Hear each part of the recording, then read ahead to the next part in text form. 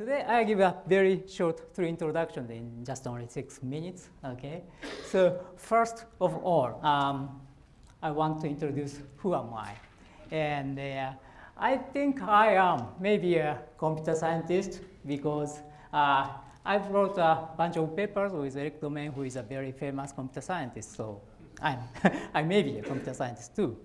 And another, I recently got erudition number 2 with a co-work with Pablo Uehara, who is working in the graph theory. So I'm a kind of mathematician. But the important thing is I love puzzles and origami very much.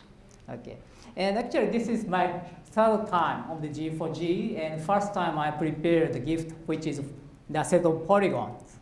And I think you try to that one. And one polygon can be folded into 2 different boxes. Given one polygon and depending on the different lines and the different ways of folding, so you get the 2 different boxes. Okay. And at the next G4G, I prepared the paper weaving puzzle. You are given 2 ribbons and weave it, and you can get a checkerboard pattern. It's not so easy. Okay.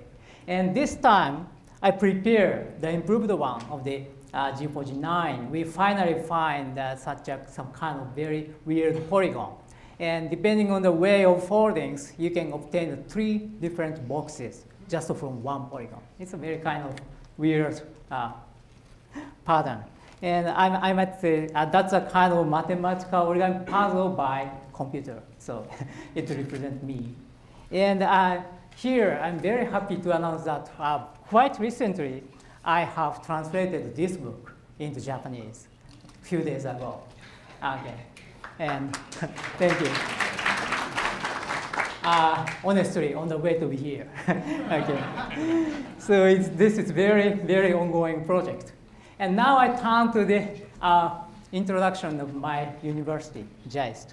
Actually, you may know that our university has a kind of museum which is called the JAIST Gallery, and which consists of the nodes puzzle. Our university inherits all the puzzles of nodes, and actually this gallery consists of the hundreds of puzzles. And actually, once you put in this gallery, you can see something like this. You can see that there are many shelves. There are many shelves which is big n pentominoes. Okay, and these shelves are theoretically kind of forming a puzzle, so you can assemble these shelves into a big box. Theoretically, you can't move it, but this is kind of puzzle, and so to make a big box. And actually, this museum is quite recently opened. 1.5 years ago, we opened this museum, and quite recently, 3 or 4 months ago, we finally have took all photos of Nobu's collection. Around 10,000 puzzles, but so far we have no labels, just only took the photos. Okay, and this time I prepared the English pamphlet for this meeting. So I prepared this one for the extra gift, so you get the English version of the pamphlet, so you can get the image of Nobu's collection and this museum. And from now on, we are starting to build a puzzle database. I think the best idea would be wiki. So it's not published yet, but once we make it published, then please cooperate to make to give the information of such an unlabeled many thousands of puzzles. Okay. And last one is just an advertisement. My colleague and my friends asked me to give some advertisement. And the first one is Kutaniaki Seisho Nagon Chie no Ita. I think the detail will be given by Takashima-san, or he knows much better than me. But in JAIST is